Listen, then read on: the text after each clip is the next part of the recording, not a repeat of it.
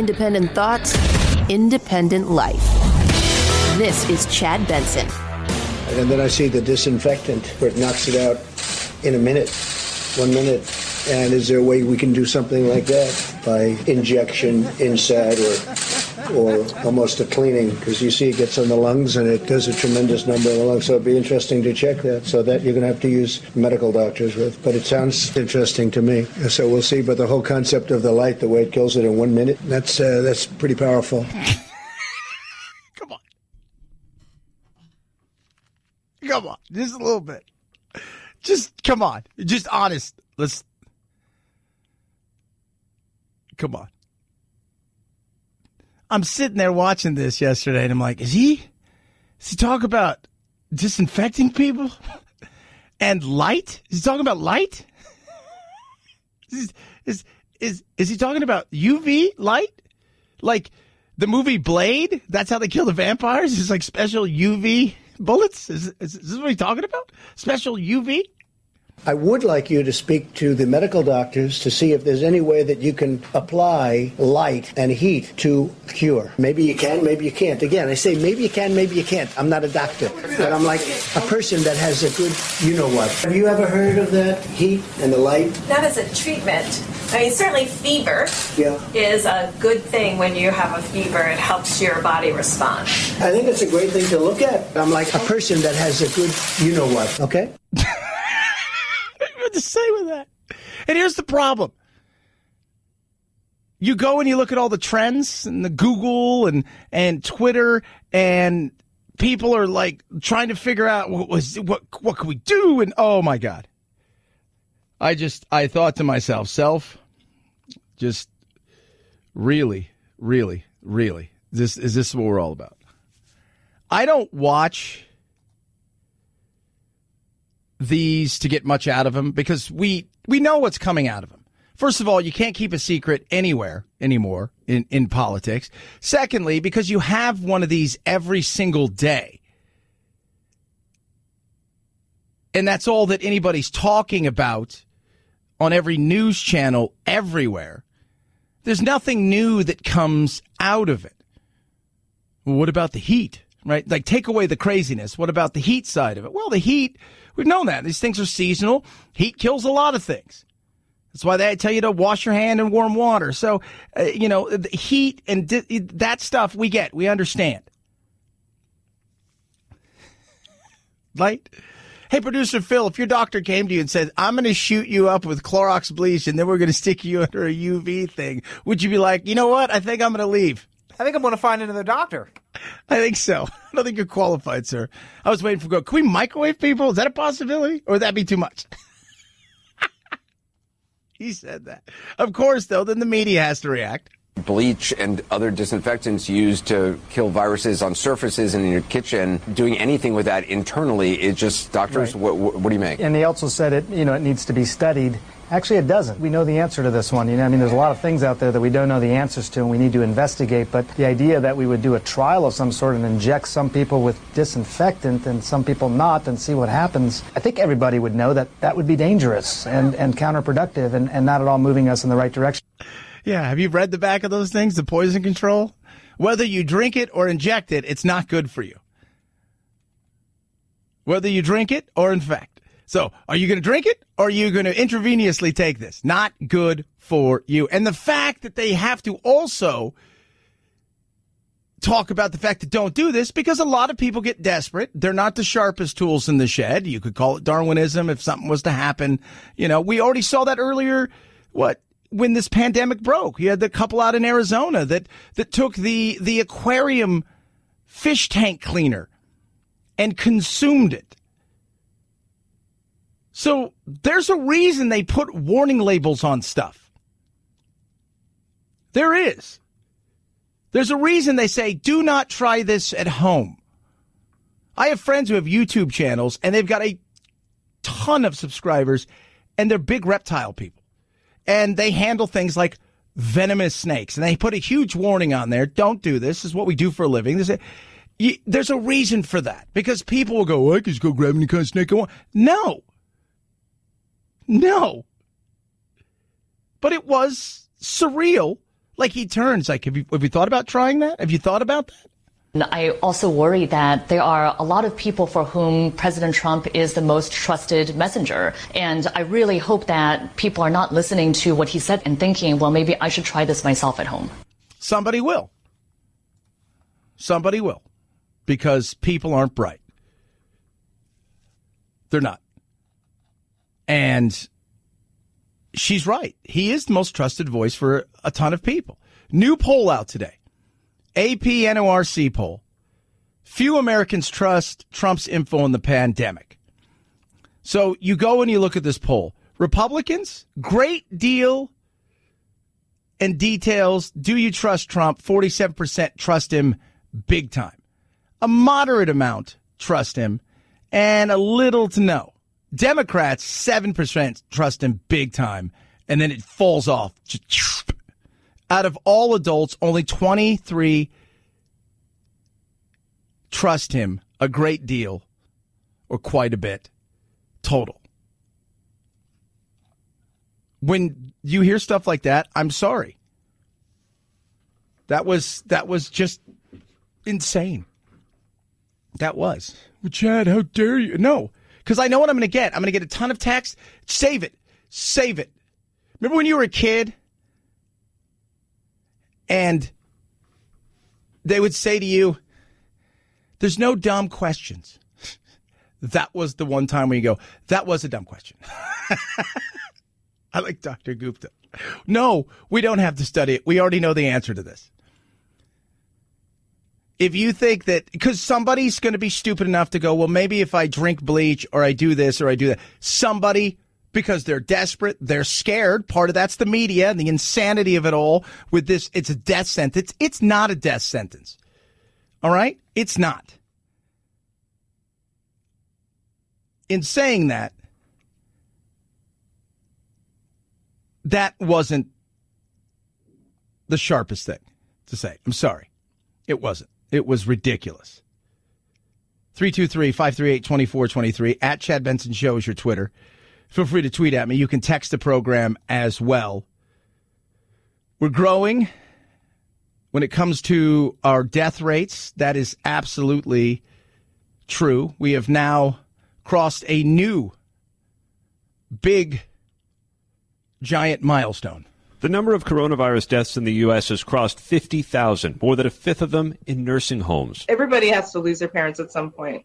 I don't want to lose her like this. Verna Lee's mother lives in a nursing home in Queens. All you really want is to be there for them, hold their hand, and kiss them goodbye. At the Center for Medicaid Services, Seema Verma told us the administration has done all it could. Everything that the Trump administration has done has been to increase accountability for nursing homes and to improve quality and safety. There have been at least 11,000 COVID deaths in nursing homes. And one of the things that we need to be talking about when it comes to the deaths is the at-risk side of things.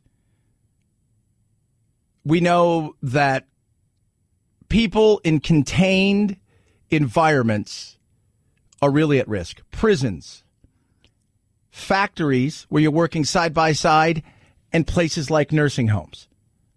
Pretty contained environment, so it spreads like wildfire. It's the reason that you look at places like New York, where while it's not a contained environment, people are moving about. It is contained in many ways where they're side by side. Places like Los Angeles, where when you look at L.A., and you look at California in general, they've got about 35,000 cases, give or take, but they've got 40 million people that live there. It's a very wide open space in a lot of ways because everybody's in their car by themselves. They build out, not up. And the deaths that are happening in places like California, a majority of them are nursing homes. Even here yesterday, we had a day where we had 20 deaths in Arizona. And I believe 13 of them were at nursing homes. So the elderly, people with underlying conditions, this is absolutely horrible. And when you get a situation where you have old people, usually with multiple conditions, who happen to be in homes, nursing homes, or convalescent facilities, it's doubly horrible. These are the factors you got to look at across the board. Yesterday, and we're going to get a little bit more into this, but New York, Cuomo came out and said, look, 1 in 7 New Yorkers have tested positive essentially for the antibodies. They've just done some, sample studies, but it's kind of the same thing what they're mimicking in places like California, where their studies have shown the same thing. Far more people have got this, which brings the death rate, the mortality rate down to something more deadly than the flu, but not the 4.5%, 5%, 8%, 10%, 12%, depending on what country you're looking at, that this is. It just spreads much quicker.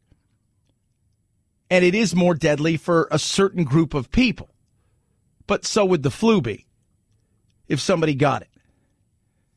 In certain situations, an older person gets the flu and they've got underlying conditions and they're in a nursing home, that's going to be a big battle. So there's a lot that goes into this. As this thing starts to break down more and more, I think we're starting to see that while it's not as deadly, it does spread easier. So it's not as deadly as we thought. It does spread easier. And there is ways that we can take this thing on, and we're going to have to accept the fact there's a second wave coming. But I think more and more as we're starting to get some of these numbers, people are starting to say, and I'm hearing a lot of this, was this worth it? As we head towards 25% unemployment, potentially by the end of this month, but most likely easily in the first week of May. And who knows, maybe 30% unemployment and several months or even years to build itself back up again. I think people are going to ask the question, which also makes it harder to lock down a second time. If people start seeing certain numbers and say, no, I'm not going to do it. 323-538-2423 at Chad Benson Show is your Twitter. Feel free to tweet at me. It was so funny. Come on. You can't laugh at that. And there's so many people out there that are going to get mad. How dare you? You know what? No, wrong. Sorry. That was asinine and idiotic.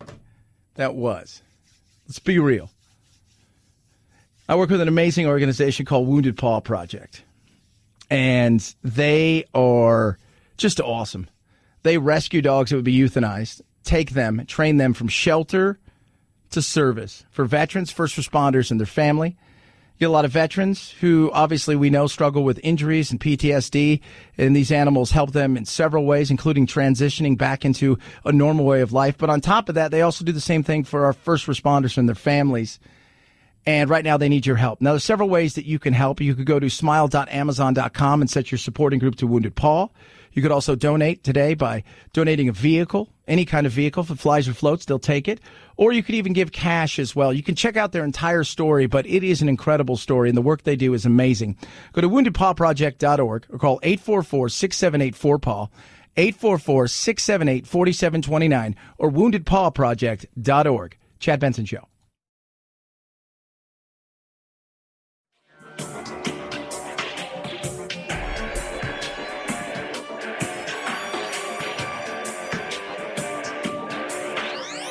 Warning, no snowflake zone. Uninformed opinions are in danger of melting. The Chad Benson Show. Okay, here we go.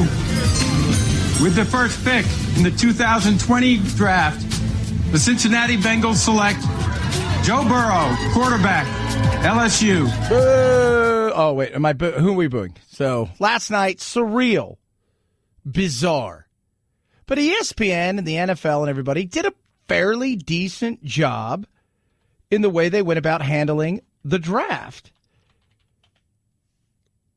And I want to see, they're expecting huge ratings, and I think they're going to get huge ratings. I really, really think they're going to get massive ratings because there's nothing on. People are dying for any kind of new content. And I think they got a ton of it last night. I think the NFL did a good job. Now, Producer Phil, you and I are both football fans. Did you watch any of said draft? Actually, I didn't. Well, you missed out. So the so you've got the coaches that all are in their places. The owners and the GMs are in their places because it's all about social distancing. So the Bengals are the first pick. I'm painting a picture here. So the Bengals are the first pick. They're on the board. They've been on the board since the minute the season ended. They knew who they were picking. And so they've got cameras in all the wherever people are at. They sent out I guess it was 200 camera kits to players that could be drafted. And so they had cameras in there, and the kids, the parents, everybody had to set them up. And they had a dress code. So the Bengals, the first pick. Zach Thomas, the coach of the Bengals, is kind of in this horrible blue jacket in what appears to be a Courtyard by Marriott room. With this bad kind of Bengals banner thing behind him set up. And I was like, wow. And then you go, it was really bad. Then you go to the other side, and Jerry Jones is in this room that is all white. It is completely opulent. I mean, and it is just, he's sitting there on this giant white couch. It was so surreal. I put a picture up of the Bengals coach and the coach out here, Cliff Kingsbury, who's in his home in Scottsdale.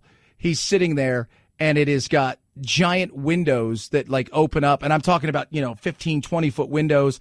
And then it's got a courtyard with grass. And in between the grass, it's the concrete. And it's got a fire pit out there. And it looks like he's in some sort of magazine. And then there's the Bengals. And there's a reason you guys are the Bengals when you're staying at the Courtyard by Marriott. It's just surreal. Oh, my Lord. 323-538-2423. At Chad Benson Show is your Twitter. Feel free to tweet at me. You can text the program as well. It's Chad Benson Show.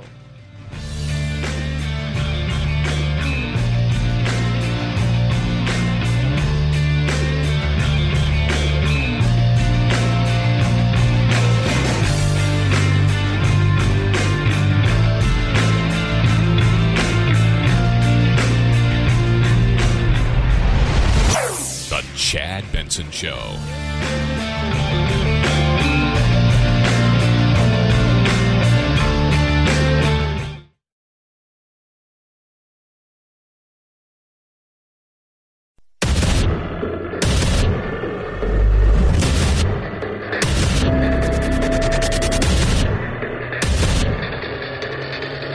Independent thoughts, independent life. This is Chad Benson. I would like you to speak to the medical doctors to see if there's any way that you can apply light and heat to cure.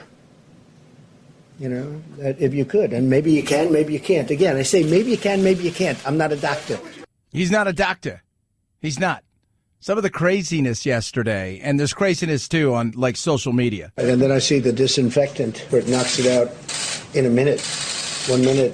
And is there a way we can do something like that by injection inside or almost a cleaning? Because you see it gets on the lungs and it does a tremendous number on the lungs. So it'd be interesting to check that. So you heard what he said there, right? We all heard the injection. So this is some of the craziness on our Facebook page. So sad. He never mentioned that. What's wrong with this country? Get rid of all these leftist, stupid journalists. Fake and twisted facts. This is ridiculous. He did not say that people should do this. He said doctors were exploring something like this. You're a typical liberal. It's fake news. The press has no integrity. Ignore these morons. Another misleading statement. He did not suggest you drink Lysol or bleach. No, he says maybe you can look into that. Well, he did say maybe you, not like he was going to look into it. But come on. I was telling producer Anthony before the show started, I said people in my business are now having to run around and try to figure out, okay, how do we spin this? How do we spin? How do I spin this? And I'm like, I talked to a couple of my buddies who do this on a very large level as well. And I'm like, You don't. You just come out. Oh, I couldn't do that. Why can't you do that? That's the beauty of the world that we live in. He's not Yahweh, right? He's not God. He's a human being. It was a stupid thing to say. When it comes to the business side of thing, I listen to Trump all day, right? When it comes to that business side of stuff, I listen to it. I listen to him. I like the way he's handled the business side of stuff. This was not his finest moment. Just wasn't. And it's crazy how, you have to agree with everything. That's the problem with the country right now, is we can't have any kind of conversation about real things that we disagree about without saying, if you disagree about one thing, then you throw everything away, right? You have to 100% be here.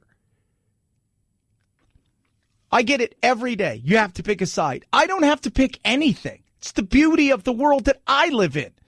It's the way the Constitution is driven up. It didn't say red or blue in the Constitution. I'm independent. When Trump does something good, I say it. When he does something bad or stupid, I'll say it. I'll call him out. I don't have to pick a side. I don't do any of that stuff. It's nuts. He said something stupid. People, you can laugh at it. It doesn't weaken him.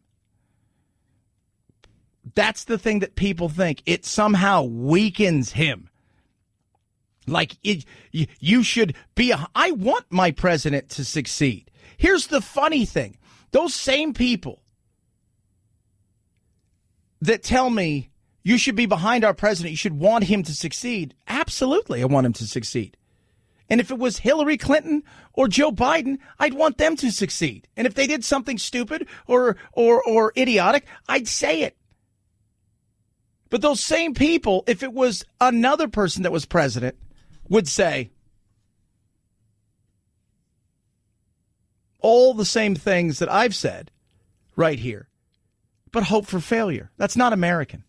The people on the left who want him to fail, and there are plenty of them out there, that's not American. Wanting our president to fail is not something you should want. It's like wanting your pilot to crash the plane because you don't like your pilot. That's stupid. Well, I'll show you. You should want him to succeed. That's so sad, though. Fake news. He never said that. No, he said it. That's not real. Are you we have this conversation at least once a week. What I said and what you heard. What the president said and what you heard. And that's on both sides of the aisle. Yes, you can take things out of context.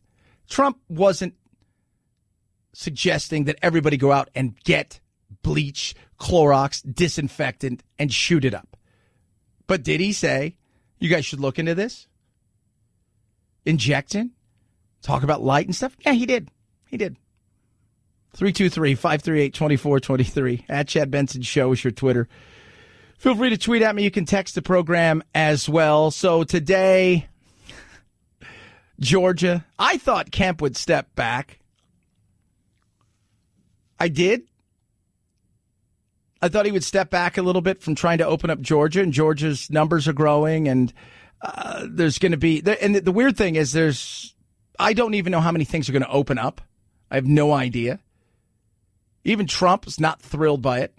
I had a good talk with the governor of Georgia. I didn't like the fact that he's leaving certain things. I want the states to open more than he does, much more than he does. But I didn't like to see spas, beauty parlors at this early stage, nor did the doctors. Is that a correct statement, Deborah? I didn't like to see spas opening. I didn't like to see a lot of things happening, and I wasn't happy with it. And I wasn't happy with Brian Kemp. I wasn't at all happy. And I could have done something about it if I wanted to, but I'm saying let the governors do it. But I wasn't happy with Brian Kemp.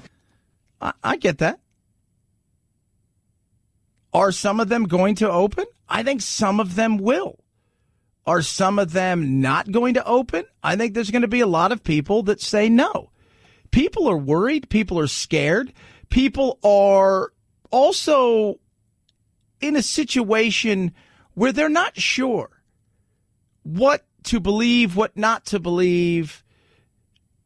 You see somebody who's got a mask on and rubber gloves. Well, the rubber gloves aren't really, unless you're going to change your gloves every time, they're kind of useless. But there's a certain sense of safety that we think some of these things are going to bring us, kind of like the TSA. Right? The TSA is a placebo effect. In your mind, you think, oh, well, I got to take my shoes off and put all my stuff here. But the reality is every year they do those studies and like 97% of things that shouldn't be on an airplane get by. And you're like, well, that's great.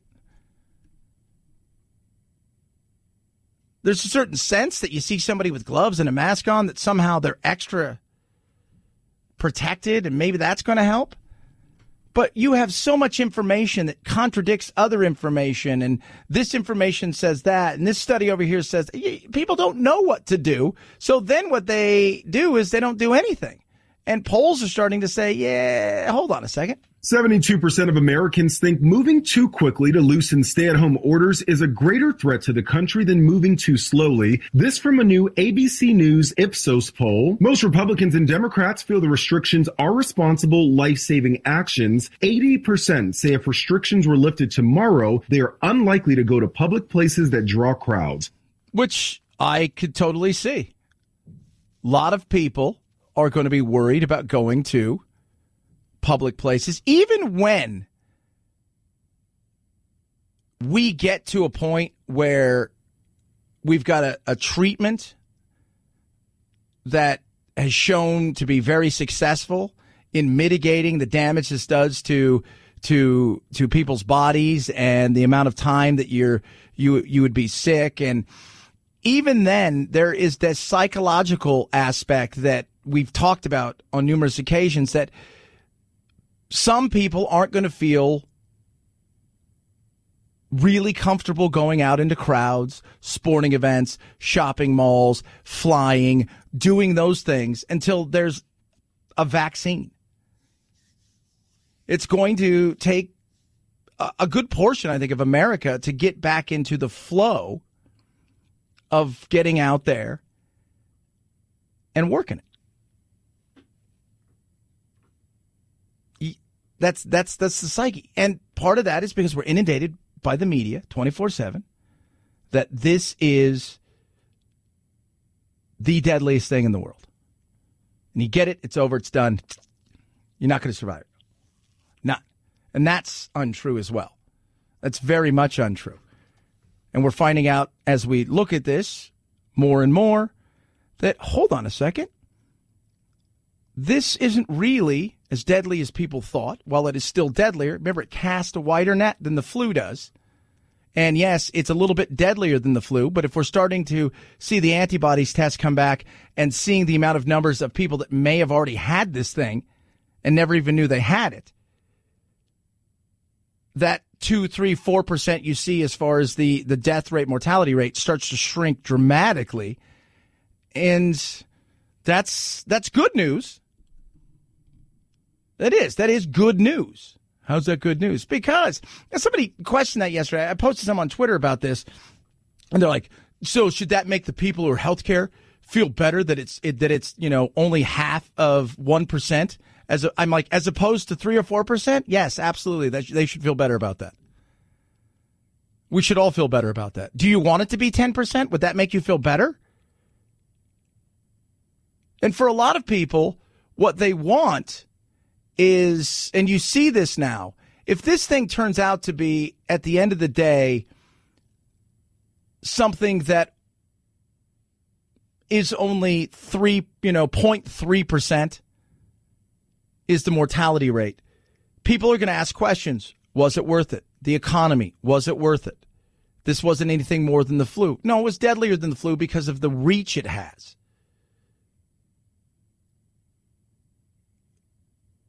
In saying that, I understand why politicians flip certain things in certain ways and want you to look at it in a certain way because it's going to help there politically. Because if you look up and this thing, Trump at the end of the day, take away the economy anymore. That doesn't, nobody, minus Nancy Pelosi, nobody's blaming Trump for the economy. Nobody is. He's going to be reelected or lose based on the next several weeks and months of how he handles this. We're over 50,000 now. How much longer is this going to go on? Starting to get warmer. They did talk yesterday about the heat when we know things are seasonal. The flu dies around about this time of the year. In most places, the flu starts to really show a precipitous drop. And the next thing you know, we go through the summer and in the fall, the flu will pop up again. Is that going to help this? It's possible. But at the end of the day, you're looking for me, it's the data. And they're all going to spin it in a certain way. Trump's going to be angry and pissed if he finds out this thing isn't as bad as they make it out to be. And the numbers, well, oh my God, 20 million people had it and we lost 100,000 lives and this wasn't anything near what they were telling us. People are going to look at him and say, you should have known better. Shouldn't have closed down the economy. Now look at us. We're at 35% unemployment. People are going to freak out. On the other side of things, he's got to walk that fine line. And it's tough. It is. But in the political world that we live in now, the spin is coming. And you get a lot of people out there who are trying to spin their portion of the numbers to fit whatever political slant they want to roll out. Because unfortunately, in this tragedy, they're going to use it. And both sides are going to do it. 323-538-2423. At Chad Benson Show is your Twitter. Feel free to tweet at me. Remember, I just want you guys to remember. And then I see the disinfectant where it knocks it out in a minute, 1 minute. And is there a way we can do something like that by injection? Phil, did he say injection? He said injection. Okay, I just want to make sure. I didn't know if my English was good, but I feel that he did say injection. Just letting you guys know. It's the Chad Benson Show.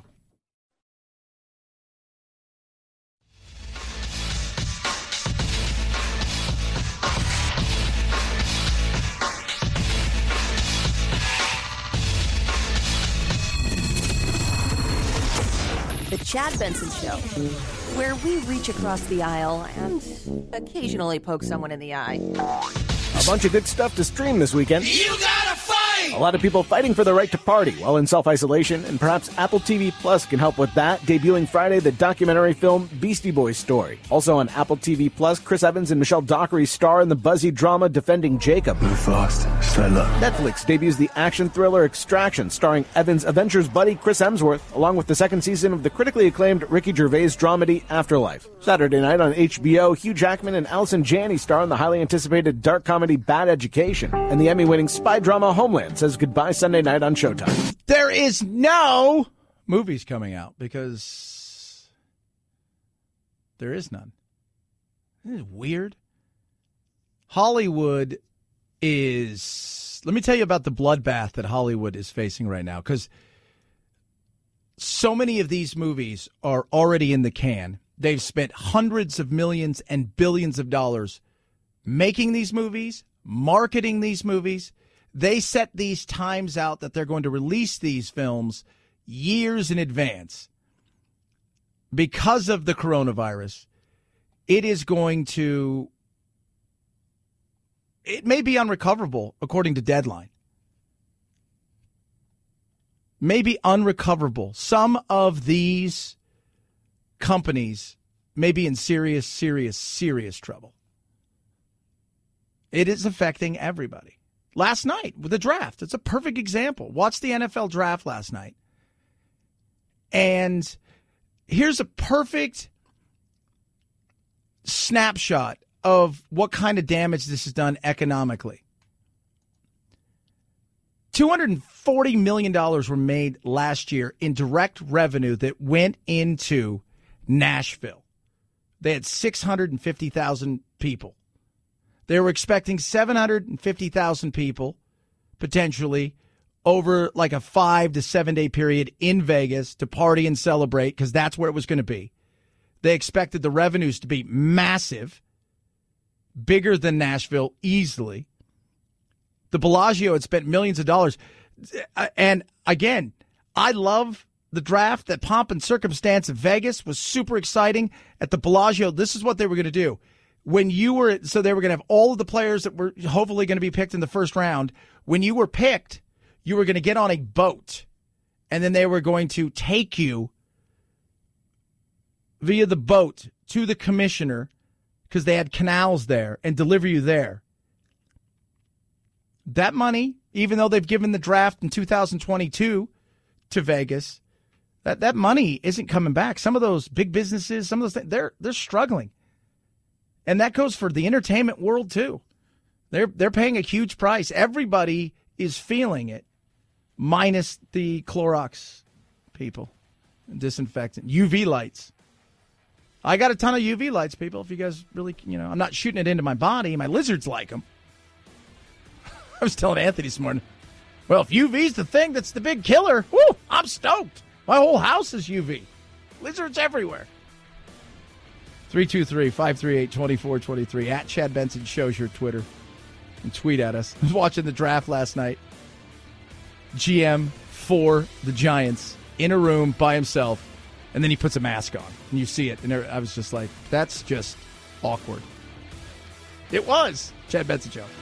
This is the Chad Benson Show.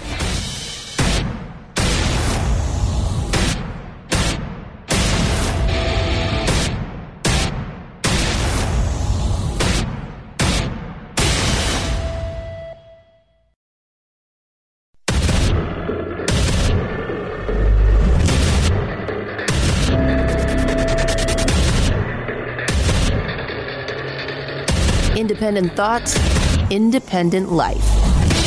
This is Chad Benson. And then I see the disinfectant where it knocks it out in a minute, 1 minute. And is there a way we can do something like that by injection inside or almost a cleaning? Because you see it gets on the lungs and it does a tremendous number in the lungs. So it'd be interesting to check that. So that you're going to have to use medical doctors with. But it sounds interesting to me. So we'll see. But the whole concept of the light, the way it kills it in 1 minute, that's pretty powerful. Yeah, it is. That's Donald Trump yesterday at his press conference for the coronavirus task force. He said inject, but not him. It's doctors. Just look into it. You're such a liar, Chad. He didn't say that. No, hold on. Let's listen again. And then I see the disinfectant where it knocks it out. So disinfect it, knocks it out. Okay, we got that. Check. In a minute. 1 minute. 1 minute. And is there a way we can do something like that? Is there a way we can do it? Disinfect it, knocks it out, 1 minute. Is there a way we can do something like that? By injection. By injection. All right. Now, my English is getting pretty good. It's more better than it was yesterday. It's a way more better than it was yesterday. Let's listen again. And then I see the disinfectant where it knocks it out. Knocks it out. In a minute. 1 minute. 1 minute. And is there a way we can do something like that? Something? By injection. Okay, I just want to make sure. So when people say he didn't say that, then it's you taking him out of context. I watch the whole thing. It's what I do. It's my job. It's my job. Watch it. There it is. Up 4 TVs. We're up. All 4 carried it for a certain amount of time. But he did say that. Maker of, was it Clorox or Lysol, had to come out and say, do not inject our product. That's why they have to put warning labels on stuff. Don't do this. It's not what he said, though. It's the reaction of the two sides. Trump's an idiot. No, he's not an idiot. Trump says things. The UV light, it does kill it. But we've known that it kills lots of stuff. It's like the natural cleanser. So that we get. The other thing, there's no stupid questions. Well, that was kind of a stupid question when he looked over there. No, we don't need to look into something like that. Dr. Gupta? Bleach and other disinfectants used to kill viruses on surfaces and in your kitchen, doing anything with that internally, it just, doctors, Right. what do you make? And he also said it needs to be studied. Actually, it doesn't. We know the answer to this one. There's a lot of things out there that we don't know the answers to, and we need to investigate. But the idea that we would do a trial of some sort and inject some people with disinfectant and some people not and see what happens, I think everybody would know that that would be dangerous and counterproductive and not at all moving us in the right direction. No, and he's right. And not because he dislikes Trump, which he does. He's just right because it's a silly thing to do. Don't try to spin it. People make mistakes. People say stupid things all the time. It's not fake news. Because you don't like something that your side said that may not be the best thing doesn't make it a lie. So the problem with our country is we've just fallen apart. And I don't get much out of these. I have to be honest with you. I don't get much out of them anymore. And it's not because this isn't important to talk about. The reality is we know everything going into the conversations. I mean, the press conference, what's going to happen, what they're going to talk about. News is 24/7 and it's nonstop. You can go to every news channel. You can go on every single social media. Stuff's being leaked. Things are out there. We kind of get it. The numbers are everywhere. So we get that. But at times it's just, you don't even know you'll get some good. Like yesterday, there was some good that came out. One of the better ones talking about the UV, talking about certain things that I thought that was really good. Not the portion that he was talking about there, but he also talked about some other good things as well. But by and large, these things are becoming, it's a battle of the media because the media goads them on and they want to be a part of this. And they play the, what did they call it? Panic porn. And they fight with the president. He fights back. And it's just at times ugh. Well, Dr. Fauci completely just made us feel awful again by talking about how horrible it's going to be in the fall. These press conferences or shows, whatever you call that, are now unwatchable. They're unwatchable because you can't tell whether things are great or things are catastrophic. So I'd rather just turn them off and focus on 1984 NCAA finals. Yeah, that's Jim Cramer. And they are. And it's weird because this is the part where Trump has to do his Trump thing, where he's got to be Tony Robbins. Talk about, hey, we're going to get back to normal. Talk about life is going to come back. Talk about this isn't the new normal. This is a moment in time. Talk about what we were and how we're going to get back there. And maybe even better.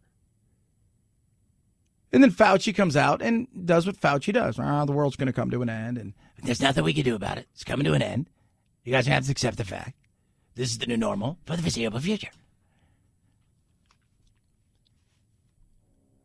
It's not. But at this moment in time, this is what it is.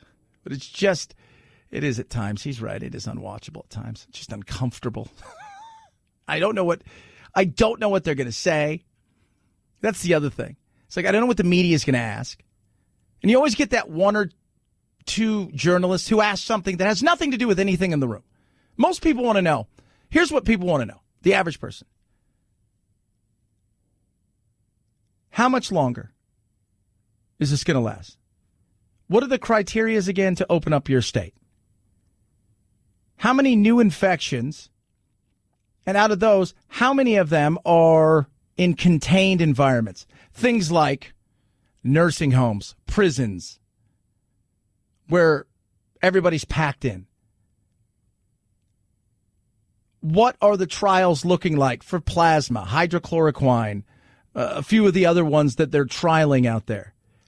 Vaccine-wise, give us the straight skinny, because we're hearing more and more every day, and we're reading more and more every day, that this is a hard thing to find a vaccination for. Talk about herd immunity. We want to know those details. And here's the thing. Birx and Fauci are very interesting because Fauci's matter of fact. Birx is more political, a little bit more upbeat. That's why she's pretty much always there. Fauci's not always there, but Birx is, because she understands. She plays the political game in a much better way than Fauci does. And I'm fine with that. Fauci can overestimate things. Got zero problems with that. I want to hear what he has to say so I can juxtapose the two of we're going to get back to this in 2 weeks and we're maybe never going to come back. Somewhere in there is the real answer. And each state's going to have to handle that. Case in point, Georgia today, supposed to be opening up. Don't know if that's a good thing or not. Here's the mayor of Atlanta. Those are the things that we need to be thinking about as leaders and being creative with our budgets to find ways to allow people to feel comfortable staying at home. But to open up our state today is irresponsible. That is Keisha Lance Bottoms, mayor of Atlanta. And I don't know how many people are even going to go out. And I don't know how many businesses are going to open up, because I think there's several businesses out there in Atlanta that may not even open up, even with the opportunity to go out and do some things. And business owners are fighting their own conscience of whether or not to open up or not to open up. To make an assumption that we are out of the woods is not based on anything other than a desire to open up businesses. And what I believe is that there are some who are willing to sacrifice lives for the sake of the economy. And that's unacceptable to me. No. I don't know what the answer is. I think everybody's got to search their own conscience when it comes to what they want to do. You don't want to put other people at risk. That we know. Nobody wants to do that. But at this point in time, with the antibody tests that are coming out and people are looking around and saying to themselves, where would you even know if you caught it? Like the Wisconsin thing. They are now tracing 21 people catching the coronavirus to people voting in the Wisconsin primary. I'm like, how would you know? Is that the only place you went in the last 3 weeks? Because then I'd be like, all right, there, you caught it there. But if you've gone to 50 other things where you've had 50 other opportunities to come in contact with 50 other objects and or human beings in the last 3 weeks, there's a good chance you may not have caught it standing in line to vote.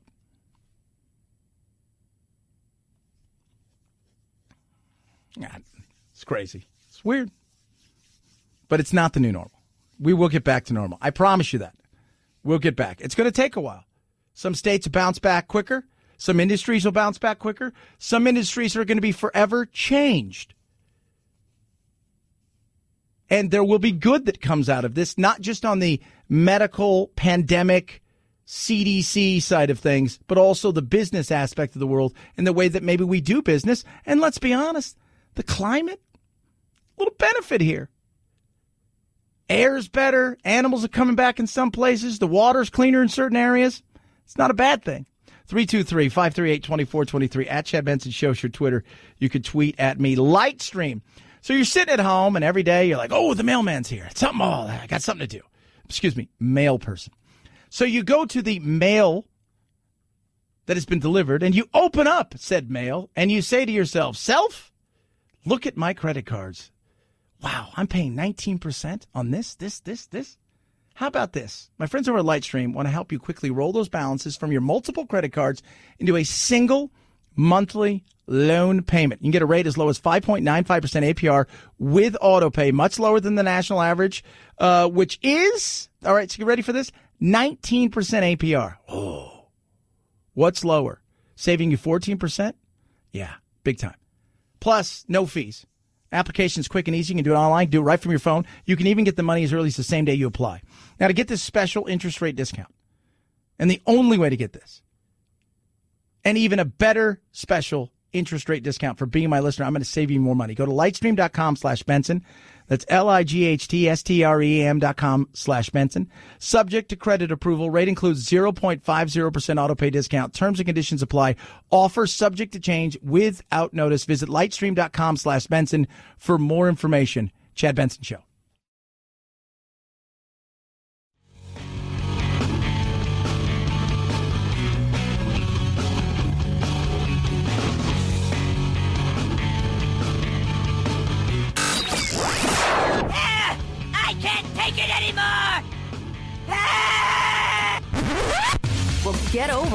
It's time to forge a new path with your very own political cartographer, Chad. 5, 4, 3, 2, 1, 0, ignition, liftoff. Now it's time to find out what's trending. What's trending? Yeah, what does that mean? I mean something, right? Like it's trending on the old internet. What's trending? All right. It's Friday. NFL draft. Trending. Big time. Huge. Some of the names people look up at. Who's this guy? Isaiah Simmons. Who's this? Who's Jerry Jeudy? I like Jerry Jeudy. I think he's a beast. Illinois, stay-at-home order. They got another 30 days. Justin Herbert or Hebert? Not quite sure. I think it's Herbert. Picked by the Los Angeles Chargers. Fred the Godson passed away, 35. A lyricist and rapper from the coronavirus. Tua Tagovailoa. Trending. But number one trending thing is coronavirus tips. 10 million searches. That was huge. 10 million searches. Astronaut Scott Kelly offering all kinds of coronavirus lockdown tips and keeping kids motivated to study. Jack, my son, is not motivated at all to study. Just zero motivation to study. Like none. Because his routine's been broken and he feels like it's summer. So for the next couple weeks, he's going back with his mom. Then he'll come back out here with me. And, yeah. So he's done okay, but, ooh, goodness me. Goodness me. Woo! I can see why kids feel that way. And it's so weird, too, because when my brother's here, their homework that they were given, or their stuff that they were assigned, it would be like 40 minutes. Jax gets a whole day's worth of work.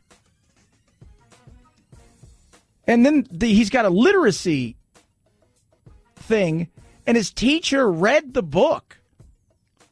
Like, read it out loud. And the kids have to sit there and listen to her drone on and on. Oh, it's just...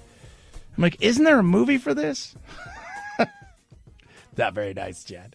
323-538-2423 at Chad Benson shows your Twitter. Let's take a look at Twitter. How to spot a redneck? Inject disinfectant? By the way, Trump never said to inject disinfectant. That's where the right is going to twist. He never said to inject disinfectant. He was talking to the doctors. Can we look at something like that as far as an injection? He never said for you, but you have to put that kind of warning apparently out there to some people because otherwise they're going to do something stupid. Tide Pod president? Chad! Oh, my. The 11th deadly plague. Oh, my Lord. Isn't that really... He used the word injection. I'm just letting you guys know. He absolutely used the word injection. Did he say that you should inject? And then I see the disinfectant where it knocks it out in a minute, 1 minute. And is there a way we can do something like that by injection? He didn't say that. All right. Well, the guy who sounds like Trump, who's occupying the space that Trump's in, who happened to be wearing the same outfit as Trump, that happened to be giving a press conference, said something. Now, did he say personally you should inject this stuff? No. But the word injection was used there. 323-538-2423 at Chad Benson Show is your Twitter. Now, kids, you know what is trending. Chad Benson Show.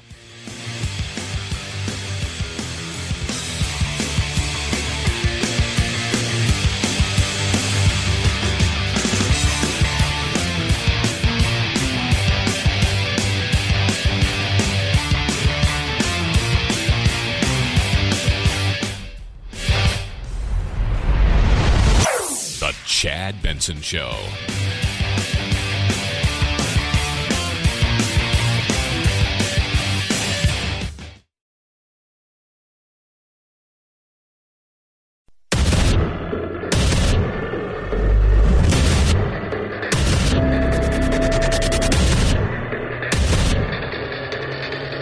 Independent thoughts, independent life.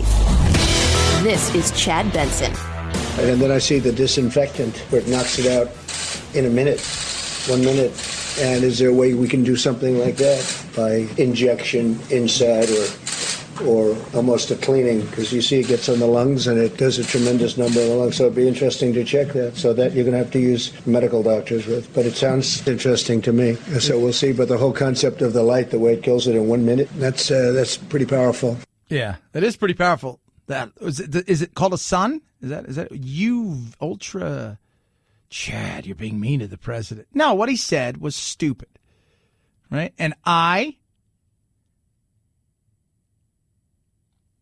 think the whole thought process of the whole disinfectant thing that people are freaking out about, we put it on our Facebook page.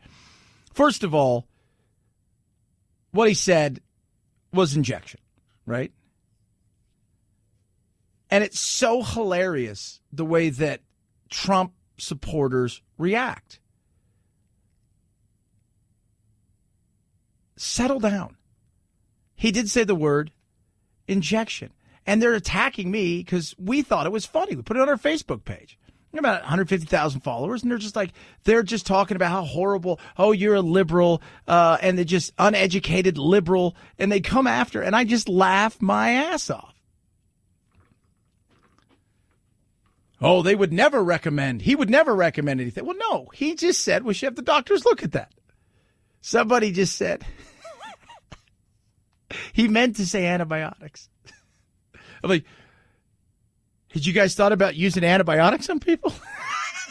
Yeah, you have? You've thought that? I didn't know. Stop trying to cover up for his goof up. He's a human being.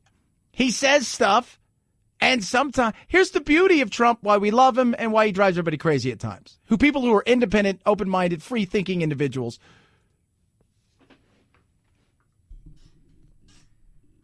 He drives us crazy because he says stuff like this, right? He drives us crazy because he says things like what he just said.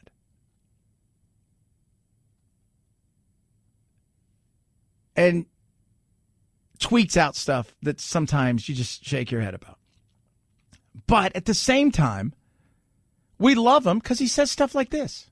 I can't tell you what's going to happen. We have a sleepy guy in a basement of a house that the press is giving a free pass to. He's not moving around. He's not moving too much. And then I watch what the press does to the Republican Party and to me in particular. We had the greatest economy ever put together. We were doing numbers the likes of which we've never done. African American, Asian American, Hispanic American. I can't tell you what's going to happen. We have a sleepy guy in a basement of a house. Talking about Biden in the election. And I was laughing.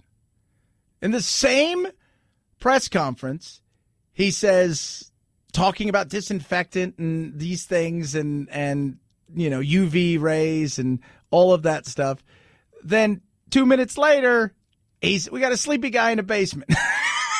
And you're like, that's why we love him. You can both get frustrated and laugh, but nobody's perfect. There's like one perfect person to walk the earth. It ain't this guy. Okay? It ain't this cat. I want my president to succeed. In saying that, if he screws up, says something asinine, stupid, call him on it. Do the same thing with president before him, Obama, the president before him, Bush. Do the same thing for the next president, whether it's Trump for another 4 years or that sleepy guy in the basement. If he says something stupid, call him out on it. If he does something good, give him an attaboy. Speaking of Biden, a report out yesterday. This is awesome. That bin Laden wanted to kill and assassinate. Even had the person picked out who was going to do the assassination of then President Barack Obama because they thought Biden was so incompetent that he would blow everything up as far as the economy and the entire situation would go to hell in a handbasket and America would crumble. That's hilarious. 323-538-2423 at Chad Benson Show is your Twitter. Feel free to tweet at me. You can text the program as well. Biden doing Biden stuff. Again, we have an election coming up. Let's not forget that. Who is going to be his running mate? Everybody has thrown their hat out there. I think there's 3 or 4 people that are really the front runners. Kamala Harris. To the lack of leadership that this president has provided from day one. He rejected information he received from the American intelligence community. He minimized the seriousness of this. I believe there were 34 times he went on camera between January and early March and basically minimized the seriousness of the coronavirus and its impact on our country. He called it a hoax. He has tried to muzzle public health experts. And this is who he is. And that's why we have looked to Joe Biden for leadership in November. Well, I don't know if that's a good idea. But that's what the Democrats have. I don't think it's going to be Kamala. I mean, she's because he's already said he's going to have a female as his running mate. So that we know. She is. It's a weird relationship, right? Because she's African American, and at the same time, she gets a lot of blowback in the African American community because of when she was, the attorney general, how hard she was on criminals, in particular people who, drug dealers and people who smoke weed and stuff, sitting in jail, partly because of her and the way that she wanted to be tough on crime, and he's got the black vote. But they want to check boxes. And I don't think she's an incompetent woman at all. I just don't think she's very comfortable. She's very awkward, right? You ever met those people where you don't know, like they want to shake your hand and then they kind of want to fist bump you, or that you want to hug you, and it's just you put out your right hand, they put out their right hand and their left hand, and you put out that's kind of what it feels like with her. Elizabeth Warren, Democrats, as much as they like Elizabeth, the reality is she's 70-something. They don't want another older person. Stacey Abrams, who is lobbying for the job on a daily basis, she doesn't have enough experience. Sorry, just being honest. And then you've got, who I think is the front runner, is Gretchen Whitmer of Michigan. That would help in Michigan. A lot of times you pick vice presidents based on the help that you're going to get from a particular state, especially if that person's popular in the state. She's pretty popular right now, though she's unpopular with the stay-at-home orders. But she was doing an okay job, and they elected her. So do I think that is the front runner because that would help in Michigan? I do think that will help in Michigan. So that's my guess, is it's going to be her. But who knows with Biden? He may pick a lamp. 323-538-2423 at Chad Benson Show is your Twitter. And here's a perfect example of what she said there and how stuff can get twisted. When Trump came out and talked about this virus, remember, we're all supposed to pay attention to the World Health Organization, the WHO. The WHO talked about, this isn't really a big deal, can't transfer the way it does. They downplayed it as well. And if we were going by that, then why should anybody worry? Well, that was a lie. That ended up being absolutely blown up. And of course, China and the WHO were, and not the band, World Health Organization, because everybody seems to want to cater to China. There's a lot of countries that should be sending China a bill. Absolutely. There's a ton of countries right now that should be looking at China saying, you're going to get a bill. It's coming. Speaking of China, they've opened up some places. I'm real happy to see people at least keeping their distance, getting around, going about their day. But just 2 weeks after the reopening, and some here are closing the gap on social distancing. Many stores and restaurants keeping people from coming inside, but that's not stopping crowds like this one from standing shoulder to shoulder waiting outside for their orders. Yeah. Short memory. We have a short memory. Human beings do. You will see a spike there. It's going to happen, which means a second wave. And the second wave, if you study of history, the second wave was the deadliest of the flu pandemic in 1917, which was the Spanish flu. And that one was the deadliest of the waves. We know what's coming now. They didn't really kind of get what was going on there. We're a little bit more advanced than they were. So that's the question I think a lot of people have for governors. I know the governors I've talked to, they don't really have an answer of, okay, so when you start to loosen these restrictions, and what business owners, and I'm sure most of you want to know, is when people go back to work, when people start to get back in the groove of things, and maybe through the summer, because if you think this is seasonal, it's going to follow the flu-like pattern, it's going to drop off in the summertime, which is approaching. I mean, we're almost in May. It's heating up, minus where producer Phil is, but I'm out here in Phoenix. It's going to be 100 today. In fact, for the next 8 days, it's going to be hovering right around 100 to 104. Then we'll have a few more down days, but the rest, we could see hundreds all the way through till October. But then what happens? As you loosen the restrictions, there's going to be a spike. What's the difference between a spike and a second wave? Because if we have a spike in an area for like a nursing home, does that mean, do we have to shut everything down again? Is there a limit where you say, look, if it's under X amount, we can continue. If it gets over a certain part, I think that's a lot of the questions that aren't being asked and aren't being answered is, there's going to be a spike. What's the true difference between a spike and a second wave?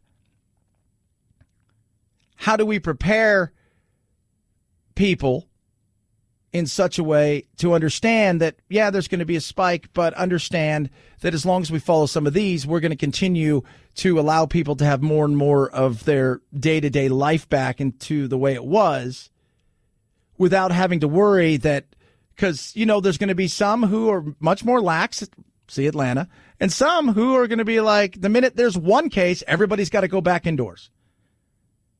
And we can't have a stop-start in our economy. That's not good for anybody. 323-538-2423. At Chad Benson Show is your Twitter. But the FDA's just released something. We'll talk about that straight ahead. Chad Benson Show.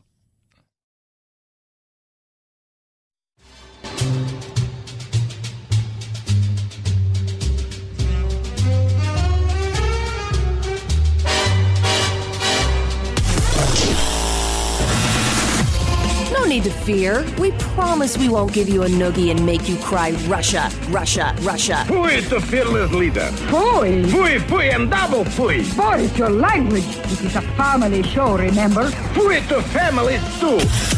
Nostrovia. This is Chad Benson.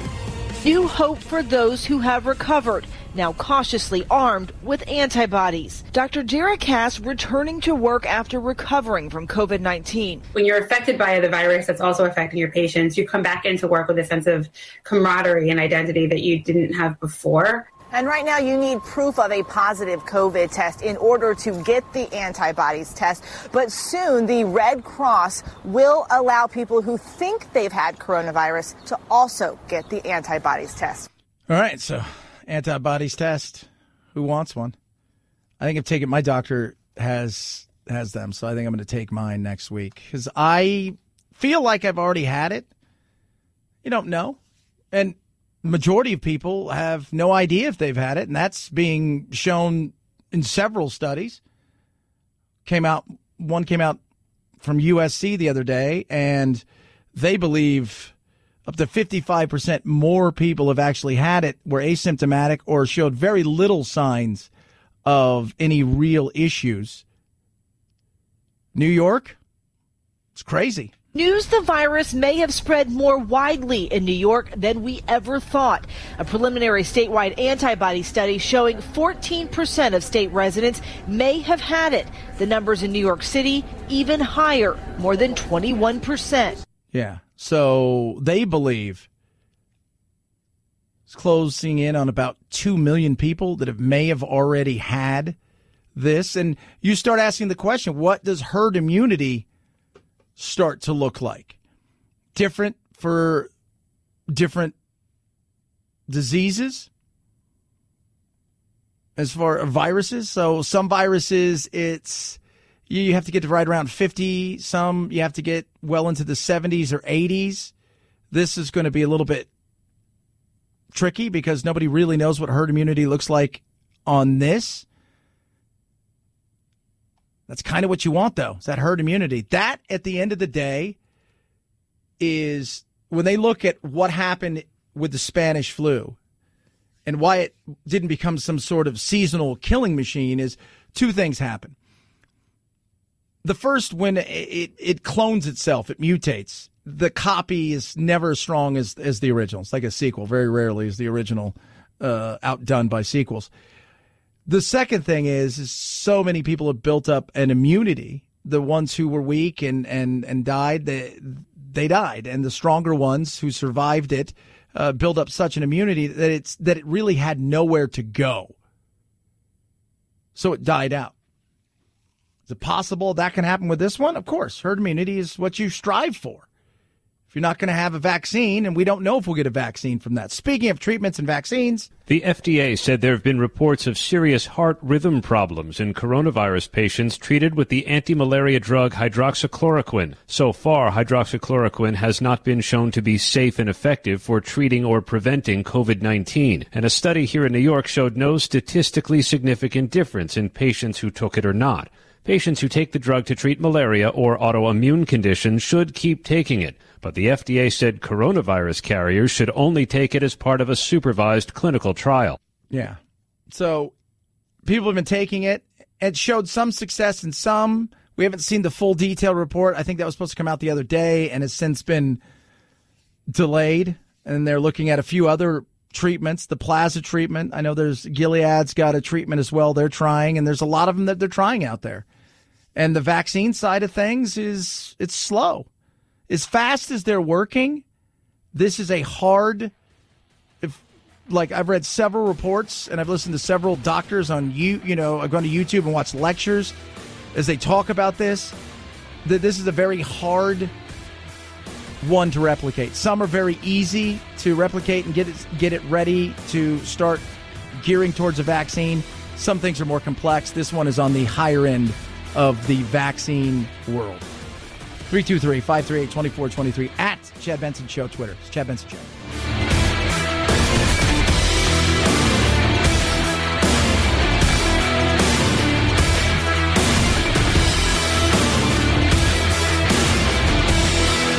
This is the Chad Benson Show.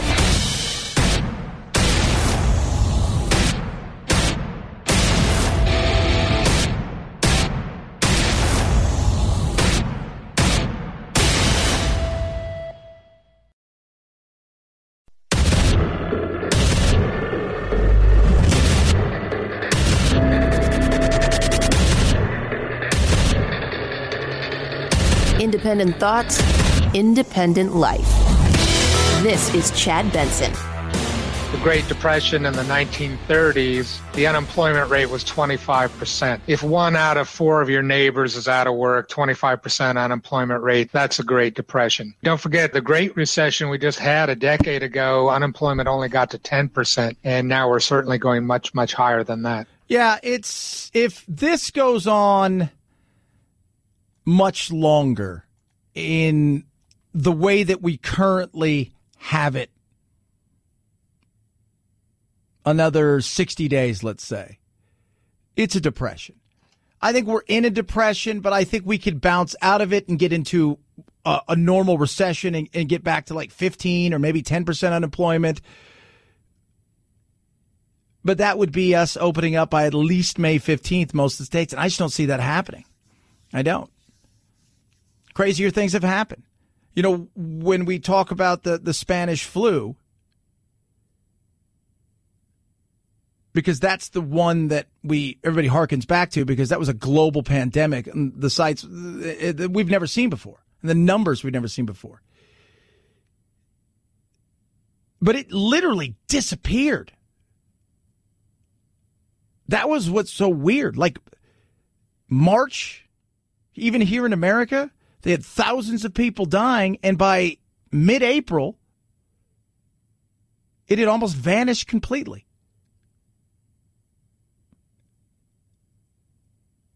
But we're in a situation that's different. Globally, we're tied together in ways that we've never been tied together before.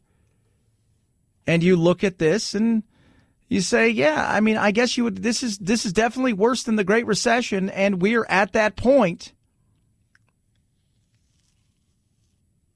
where we're right on the edge of a depression. Is it only going to be a horrific second quarter economically, and then we bounce back? That's something that, you know, we can hope for. In the Great Depression, industrial production fell like 40%. In the Great Recession a decade ago, industrial production fell 20%.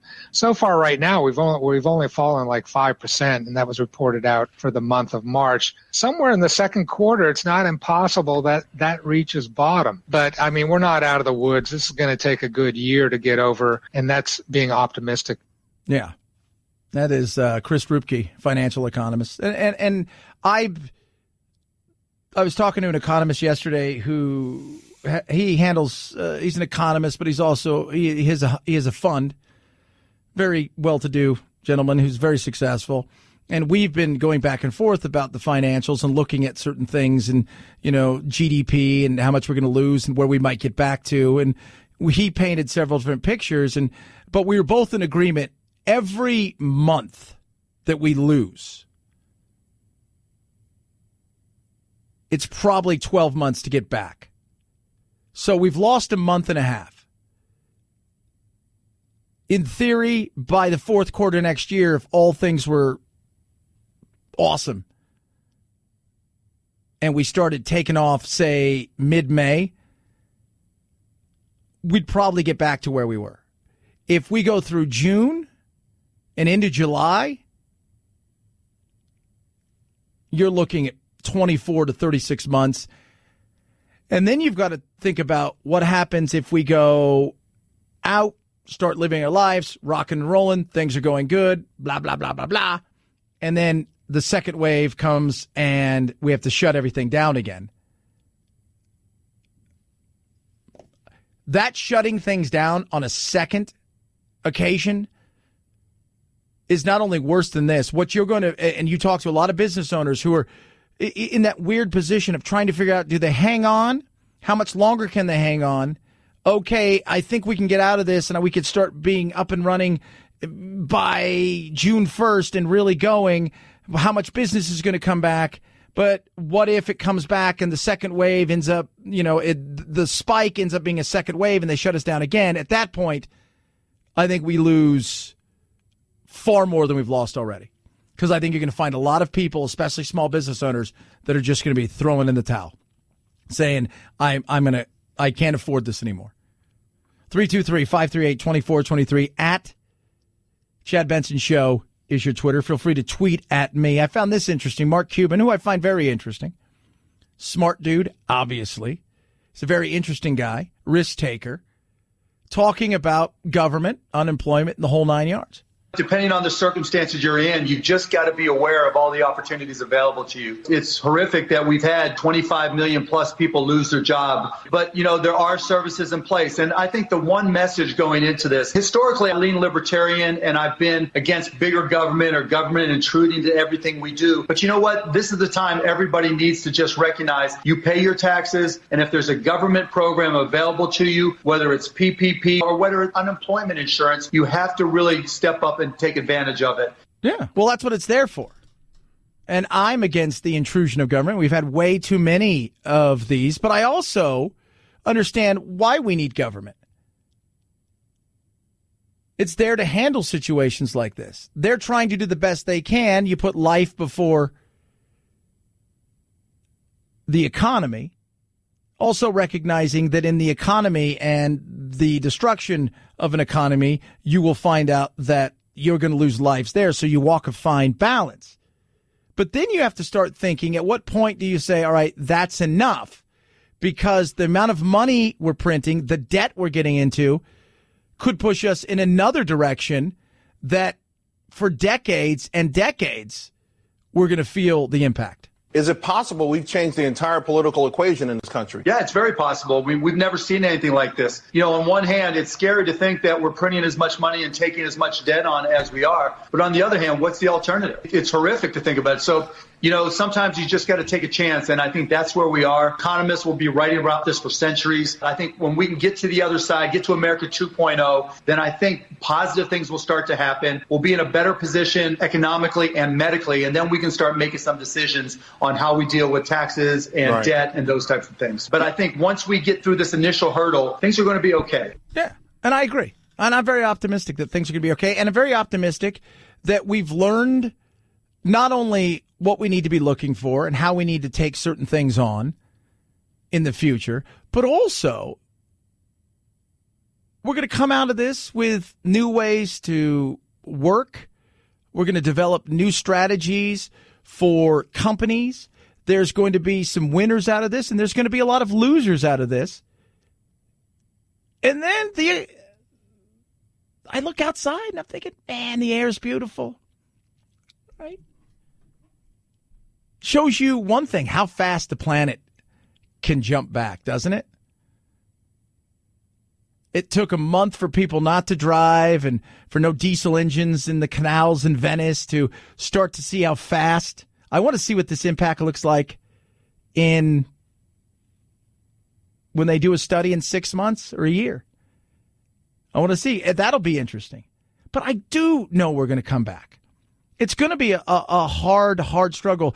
And even though I was talking earlier about small business and if we went into a second wave and they had to shut down again, majority of small businesses, I think, are going to chuck it in. And several of the small business owners I know, friends of mine and people I've partnered with in other projects in the past, have said they'll chuck it in. Doesn't mean they're done. It just means this venture at this moment in this time is done. Entrepreneurs will always be entrepreneurial. And that's what you need. That spirit, especially here in America, that spirit's going nowhere. Entrepreneurs will always look for opportunity. And they also know when to say, oh, we've had enough. I'm not giving up. I'm giving up on this right now because this is me throwing money that's good after bad money at this point in time. I don't need to do that. So that will happen. But we're going to have this is going to be one of those things where it's going to be like losing weight. We'd love to have that pill that you take overnight. You wake up tomorrow and you have 6-pack abs, get bit by that spider.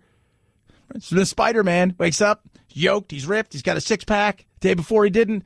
That doesn't happen. This is doing it the right way, which is going to be, we're going to add a little bit here, we're going to add a little bit there, we're going to add a little bit here, we're going to add a little bit there. And first, we'll have a good rush. That first 2 weeks where you're like, man, I dropped, 15 pounds in 3 weeks. And then all of a sudden it starts to come off a little slower and a little slower. We'll have that. We'll have a nice rush. And then it'll be a slog that's slower. And I think this is where Trump will make his mark.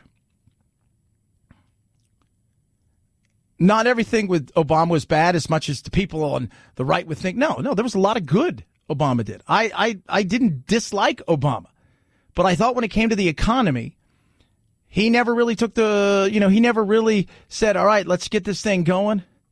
He never cracked the whip and used hey, let's do this. Let's get this thing going. Let's motor. Let's see what this beast can do. And I think Trump has that. And that's where, despite all the craziness, that's the guy that you want there at that time, at that moment, which I think bodes well for him during his reelection. Because people are going to look and go, he didn't handle this very well, but I don't know if I trust, the Obama protege, Biden, to unleash this beast the way that Trump would. And in a weird way, a great economy would help him, but an economy that is crashing based on something he had nothing to do with, Trump, may also be his helper. 323-538-2423 at Chad Benson Show is your Twitter. Feel free to tweet at me. You can text the program as well. MyPillow's giving you something amazing. Oh, Chad, tell us more. So Mike Lindell, as you guys know, Rag to Riches Stories, got a book out. We'll talk a little bit more about that in a second. But he decided, hey, we're going to we've got big manufacturing opportunities. We're going to get rid of all of our products. We're going to switch our production line over and start making masks for hospitals. So they've done that. Now they need to get rid of all of their MyPillow stuff. So they're giving everybody the opportunity, buy one, get one free. Don't worry, they're going to produce MyPillow stuff in the future. But they want to do this because, hey, we're all in this together. So every MyPillow product is to buy one, get one free. The Supima MyPillows, the Giza towels and sheets, which are amazing. The MyPillow towels, the Roll and Go Anywheres, the duvet covers, all of them are buy one, get one free, 60-day money-back guarantee, a 10-year warranty, and everything's made right here in the U.S. of A. Now, I told you wrote a book. When you go to MyPillow.com and you go to the radio listener special, you type in code Benson. On the way out, if you get his book, really cool book, great cover, too. It's kind of neat. It's like 3D. When you do that, he's going to ship everything for free and give you a $25 gift card for your next purchase. It's that simple. Go to MyPillow.com, use that promo code Benson. MyPillow.com, promo code Benson. Chad Benson Show.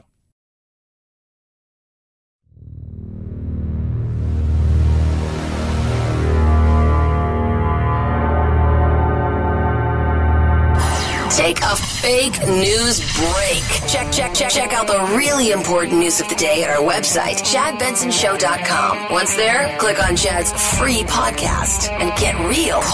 The Chad Benson Show, where truth and the American way live. Print free. Okay, here we go. With the first pick in the 2020 draft, the Cincinnati Bengals select Joe Burrow, quarterback, LSU. Joe Burrow went number one. Super excited. Joe Burrow. He's now a Bengal. And the first thing he did was lie. I knew I was going to have a really good season because I knew, we had really good players coming back. I had great coaches. And we were going to work really, really hard to do it. But to jump up to number one overall is crazy to me. But it's a dream come true. Yeah, you're lying. Nobody says, you know what I wanted to be as a kid? A Bengal. Tua Tagovailoa, the guy who was favored to win the Heisman last year, and it was on his way to doing that, maybe leaving Alabama to another national championship before he got hurt. Where'd he go? With the fifth pick in the 2020 NFL Draft, the Miami Dolphins select Tua Tagovailoa, quarterback, Alabama. Did you not know what position he played, Roger Goodell? All in all, it was an interesting, weird night to watch the way that they handled the NFL draft because it was supposed to be in Vegas. And, you think about this for just a sec. Get away from all the coronavirus and the wildness, even though that we know that that's what caused this. The amount of money that Las Vegas lost because they were going to host it, they were expecting about 700,000+ people there. But for these kids, they're 20, 21 years old. They don't get that back. They don't get the redo next year when it's in Los Angeles and the red carpet. They were supposed to. You don't get, you're number one, you're picked number one, and you don't get to enjoy it. I mean, the Bellagio had set it up because they have canals in and out of the Bellagio and they'd built special ones where they were going to put the draft. The players were going to be drafted. They were going to get on like a gondola, and then it was going to take them and ferry them to Roger Goodell. You don't get that back. Instead, you're sitting in your house. And some of the houses, I've got to be honest, Joe Burrow's family, just saying.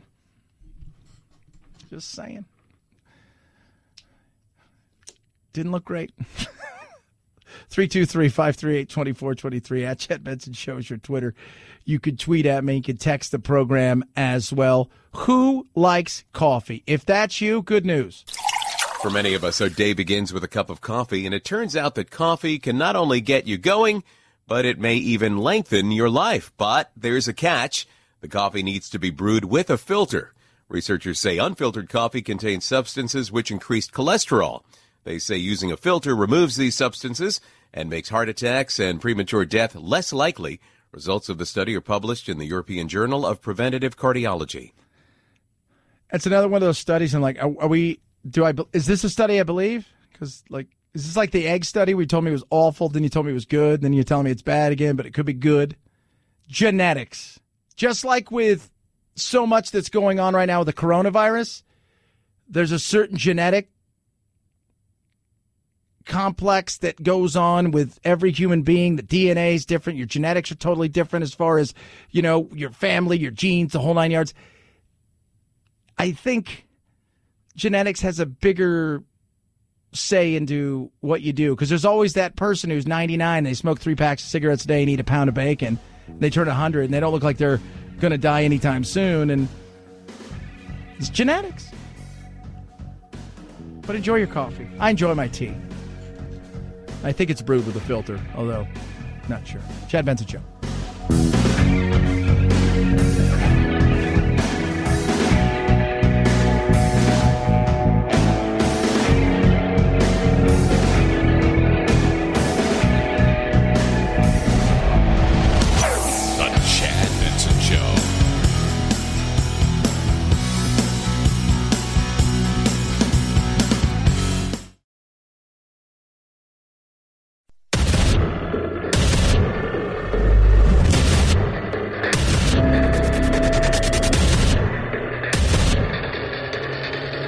Independent thoughts, independent life. This is Chad Benson. I would like you to speak to the medical doctors to see if there's any way that you can apply light and heat to cure. If you could. And maybe you can, maybe you can't. Again, I say maybe you can, maybe you can't. I'm not a doctor. He's not a doctor. He's not. Some of the craziness yesterday, and there's craziness too on social media. And then I see the disinfectant where it knocks it out in a minute, 1 minute. And is there a way we can do something like that by injection inside or almost a cleaning? Because you see it gets on the lungs and it does a tremendous number on the lungs. So it'd be interesting to check that. So you heard what he said there, right? We all heard the injection. So this is some of the craziness on our Facebook page. So sad. He never mentioned that. What's wrong with this country? Get rid of all these leftist, stupid journalists. Fake and twisted facts. This is ridiculous. He did not say that people should do this. He said doctors were exploring something like this. You're a typical liberal. It's fake news. The press has no integrity. Ignore these morons. Another misleading statement. He did not suggest you drink Lysol or bleach. No, he says maybe you can look into that. Well, he did say maybe you, not like he was going to look into it. But come on. I was telling producer Anthony before the show started, I said people in my business are now having to run around and try to figure out, okay, how do we spin this? How do we spin? How do I spin this? And I'm like, I talked to a couple of my buddies who do this on a very large level as well. And I'm like, you don't. You just come out. Oh, I couldn't do that. Why can't you do that? That's the beauty of the world that we live in. He's not Yahweh, right? He's not God. He's a human being. It was a stupid thing to say. When it comes to the business side of thing, I listen to Trump all day. Right? When it comes to that business side of stuff, I listen to it. I listen to him. I like the way he's handled the business side of stuff. This was not his finest moment. Just wasn't. And it's crazy how, you have to agree with everything. That's the problem with the country right now, is we can't have any kind of conversation about real things that we disagree about without saying, if you disagree about one thing, then you throw everything away, right? You have to 100% be here. I get it every day. You have to pick a side. I don't have to pick anything. It's the beauty of the world that I live in. It's the way the Constitution is driven up. It didn't say red or blue in the Constitution. I'm independent. When Trump does something good, I say it. When he does something bad or stupid, I'll say it. I'll call him out. I don't have to pick a side. I don't do any of that stuff. It's nuts. He said something stupid. People, you can laugh at it. It doesn't weaken him. That's the thing that people think. It somehow weakens him. Like, you should be I want my president to succeed. Here's the funny thing. Those same people that tell me you should be behind our president, you should want him to succeed. Absolutely, I want him to succeed. And if it was Hillary Clinton or Joe Biden, I'd want them to succeed. And if they did something stupid or idiotic, I'd say it. But those same people, if it was another person that was president, would say all the same things that I've said right here, but hope for failure. That's not American. The people on the left who want him to fail, and there are plenty of them out there, that's not American. Wanting our president to fail is not something you should want. It's like wanting your pilot to crash the plane because you don't like your pilot. That's stupid. Well, I'll show you. You should want him to succeed. That's so sad, though. Fake news. He never said that. No, he said it. That's not real. Are you like, again, we have this conversation at least once a week. What I said and what you heard. What the president said and what you heard. And that's on both sides of the aisle. Yes, you can take things out of context. Trump wasn't suggesting that everybody go out and get bleach, Clorox, disinfectant, and shoot it up. But did he say, you guys should look into this? Injecting? Talk about light and stuff? Yeah, he did. He did. 323-538-2423. At Chad Benson Show is your Twitter. Feel free to tweet at me. You can text the program as well. So today, Georgia, I thought Kemp would step back. I did. I thought he would step back a little bit from trying to open up Georgia, and Georgia's numbers are growing, and there's going to be, and the weird thing is I don't even know how many things are going to open up. I have no idea. Even Trump is not thrilled by it.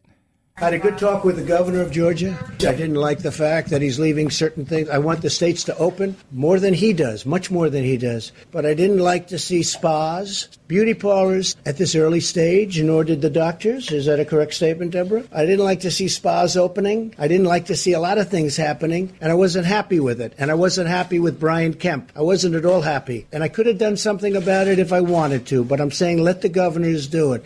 But I wasn't happy with Brian Kemp. I get that. Are some of them going to open? I think some of them will. Are some of them not going to open? I think there's going to be a lot of people that say no.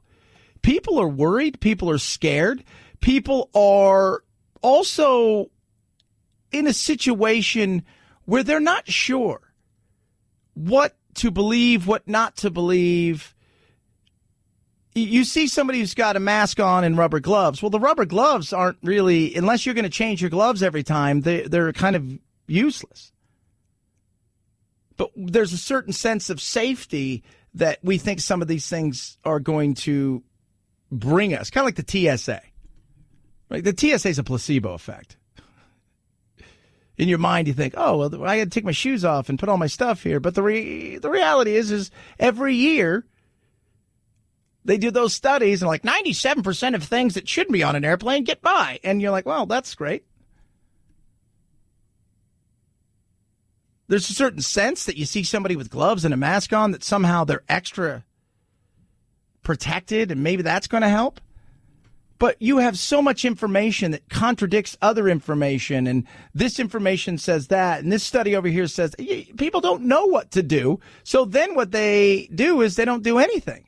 And polls are starting to say, yeah, hold on a second. 72% of Americans think moving too quickly to loosen stay-at-home orders is a greater threat to the country than moving too slowly. This from a new ABC News Ipsos poll. Most Republicans and Democrats feel the restrictions are responsible, life-saving actions. 80% say if restrictions were lifted tomorrow, they are unlikely to go to public places that draw crowds.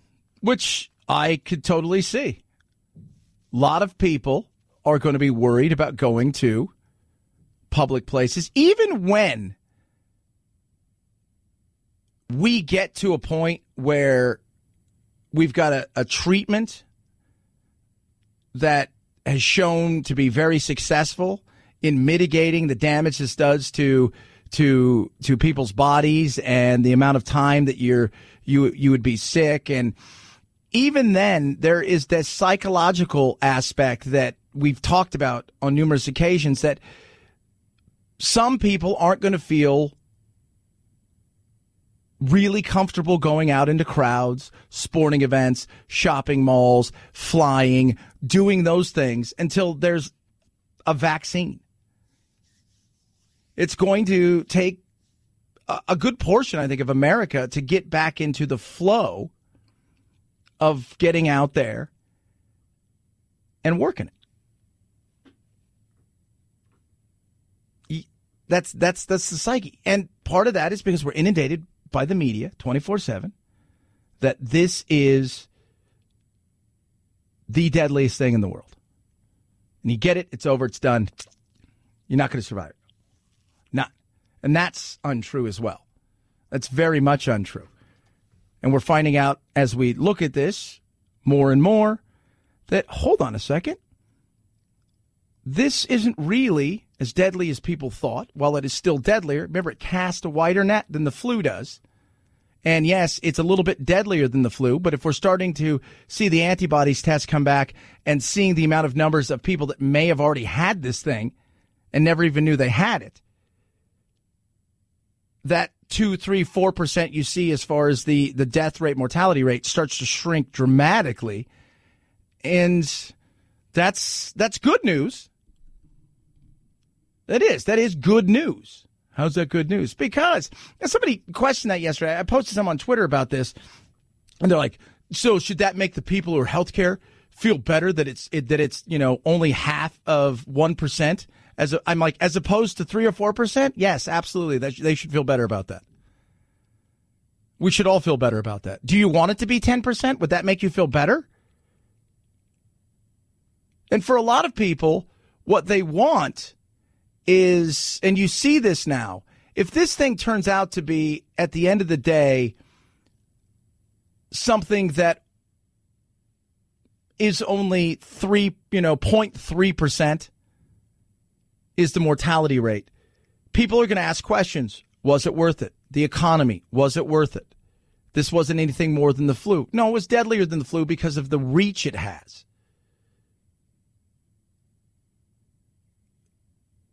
In saying that, I understand why politicians flip certain things in certain ways and want you to look at it in a certain way, because it's going to help there politically. Because if you look up and this thing, Trump, at the end of the day, take away the economy anymore. That doesn't, nobody, minus Nancy Pelosi, nobody's blaming Trump for the economy. Nobody is. He's going to be reelected or lose based on the next several weeks and months of how he handles this. We're over 50,000 now. How much longer is this going to go on? Starting to get warmer. They did talk yesterday about the heat. When we know things are seasonal, the flu dies around about this time of the year. In most places, the flu starts to really show a precipitous drop. And the next thing you know, we go through the summer, and in the fall, the flu will pop up again. Is that going to help this? It's possible. But at the end of the day, you're looking for me, it's the data. And they're all going to spin it in a certain way. Trump's going to be angry and pissed if he finds out this thing isn't as bad as they make it out to be. And the numbers, well, oh my God, 20 million people had it and we lost 100,000 lives. And this wasn't anything near what they were telling us. People are going to look at him and say, you should have known better. Shouldn't have closed down the economy. Now look at us. We're at 35% unemployment. People are going to freak out. On the other side of things, he's got to walk that fine line. And it's tough. It is. But in the political world that we live in now, the spin is coming. And you get a lot of people out there who are trying to spin their portion of the numbers to fit whatever political slant they want to roll out. Because unfortunately, in this tragedy, they're going to use it. And both sides are going to do it. 323-538-2423. At Chad Benson Show is your Twitter. Feel free to tweet at me. Remember, I just want you guys to remember. And then I see the disinfectant where it knocks it out in a minute, 1 minute. And is there a way we can do something like that by injection? Phil, did he say injection? He said injection. Okay, I just want to make sure. I didn't know if my English was good, but I feel that he did say injection. Just letting you guys know. It's the Chad Benson Show.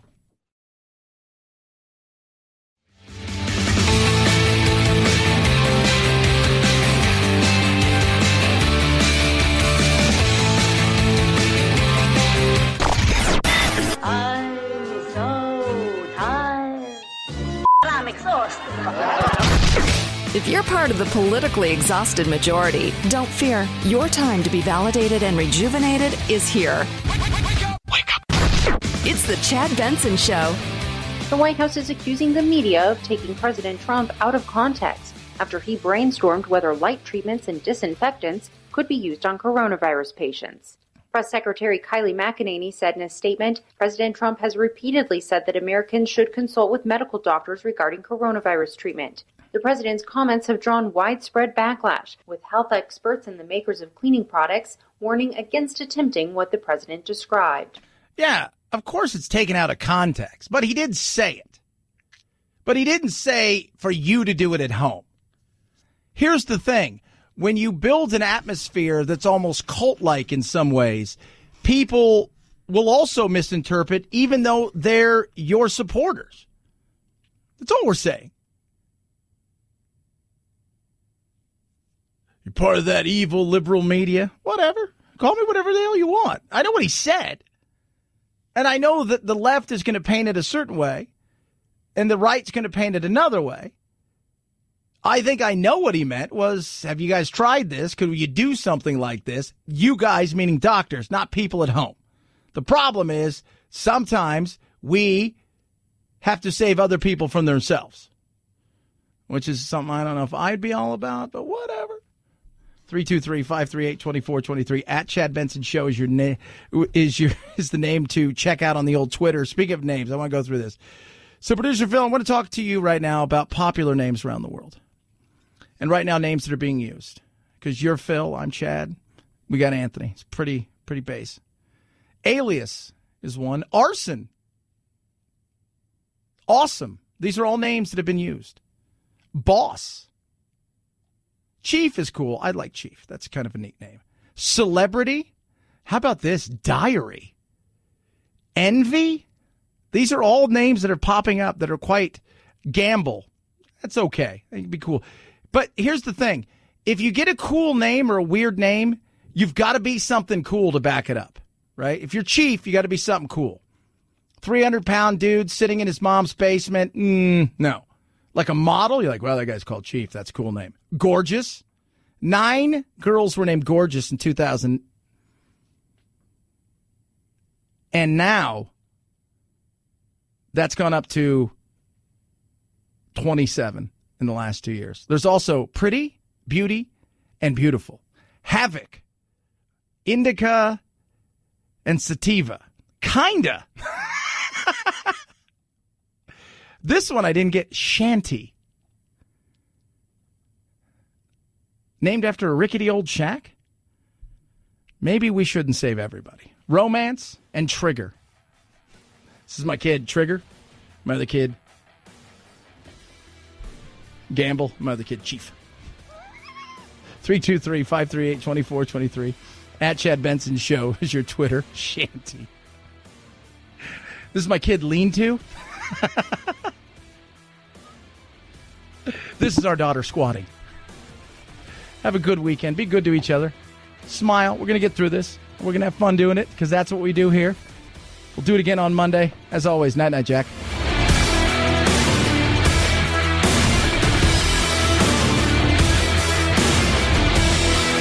This is the Chad Benson Show.